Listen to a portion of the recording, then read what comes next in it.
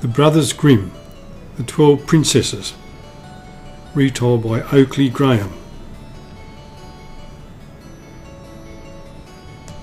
Can anyone help the king solve the mystery of where his daughters go to dance each night? In this spellbinding version of the classic Brothers Grimm tale, a secret magical kingdom filled with enchanted trees, handsome princes, music and dance is waiting to be discovered. But will the princess's secret also be revealed? Retold by Oakley Graham. Illustrated by Natalie Smiley.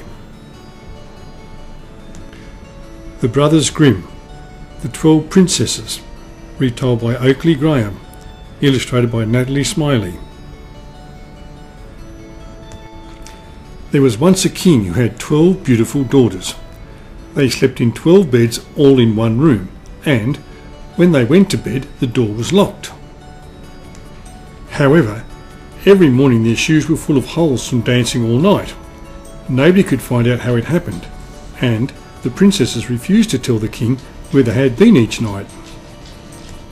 The king did not like the princesses keeping secrets from him.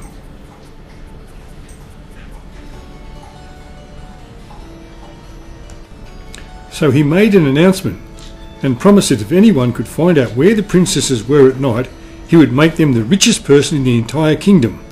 If they tried and failed, they would be thrown into the castle dungeons. Soon, a brave knight arrived at the palace. When evening came, he was taken to the bedroom next to the princesses. The knight's plan was to stay awake all night and keep watch to see if he could discover their secret. But the knight soon fell asleep, and when he awoke in the morning, the princess's shoes were full of holes from dancing all night. The king was angry that the knight had failed to find out the princess's secret, and the poor knight was thrown into the castle dungeon. After the night, many others tried to discover the princess's secret, but they all had the same luck and were also imprisoned.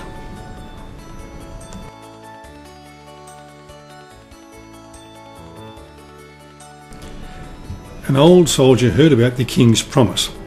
On his way to the palace he met an old woman who asked him where he was going. "I am on my way to see the king to find out where the princesses go dancing at night," he said. "Well," said the old woman, "take care not to drink the wine which one of the princesses will bring to you, and as soon as she leaves, pretend to be fast asleep." Then she gave the old soldier a cloak and said, "This cloak will make you invisible, and you'll be able to follow the princesses wherever they go." Filled with hope, the old soldier went to see the king, and when evening came he was led to the bedroom next to the princesses. As the clock struck midnight, the eldest princess brought the old soldier a cup of wine, but he threw it away secretly, just as the old lady had told him to. Then he lay down and pretended to fall asleep. But as soon as the princess left the room, he put on his special cloak and followed her. In the princess's room, the 12 princesses took out all their fine clothes and dressed themselves ready for dancing. But the youngest princess was worried. "I don't know why, but I feel very uneasy tonight," she said. "You're always afraid," said the eldest princess. "Have you forgotten how many people have already tried to find out our secret and failed?" Then the eldest princess clapped her hands 3 times and a secret trapdoor flew open. Amazed, the old soldier watched the princesses going down through the trapdoor, and then, as quick as a wink, he followed them.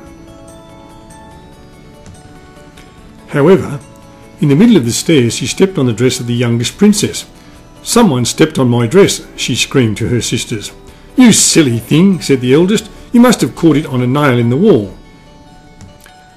At the bottom of the stairs there was a magical wood, and the trees had leaves that were silver and gold.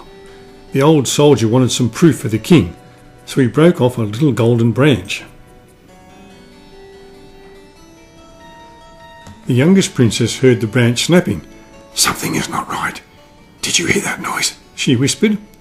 But the eldest princess said, "It is only our princes, who are shouting with happiness at our approach."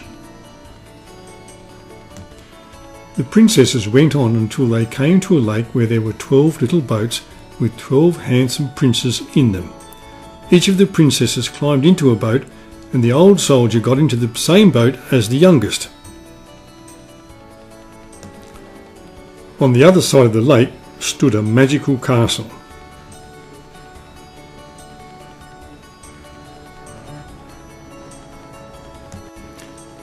Inside the castle, the old soldier watched as the 12 princesses danced until the sun was about to rise and their shoes were worn out.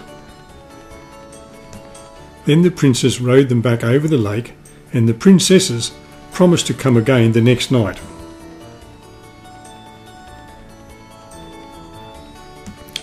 In the morning, the old soldier was taken to the king. The king asked him, "Where do my daughters go to dance at night?" The old soldier answered, "With 12 princes in a magical castle." Then the old soldier told the king everything that had happened, and showed him the golden branch which he had brought back with him as proof. The king called for the princesses and asked them if the old soldier was telling the truth. The princesses could not lie to the king now that their secret had been discovered, so they confessed.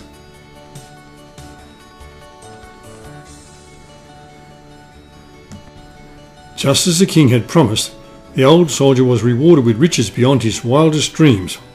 The king was so happy he released all of the prisoners from the castle dungeons too. And as for the magic castle, sadly the spell was broken, and the 12 princesses never saw or danced with their princes again. The end.